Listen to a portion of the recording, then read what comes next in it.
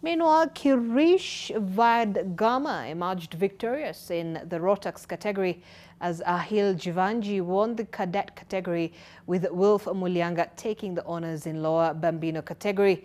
As the curtains came down in the 8th round of the Kenya National Karting Championship on Sunday, the three young drivers scored 103, 98 and 100 points respectively in the competition held in Nakuru's Rift Valley Motor and Sports Club.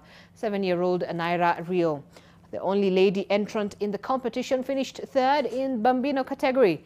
The competition, which started in January, is expected to come to a close in November. I performed a lot better because my laps are quicker. Yesterday I got P2 and today I got P1, so I was quite lucky today. Yesterday it was good, but the first hit I did not really do well.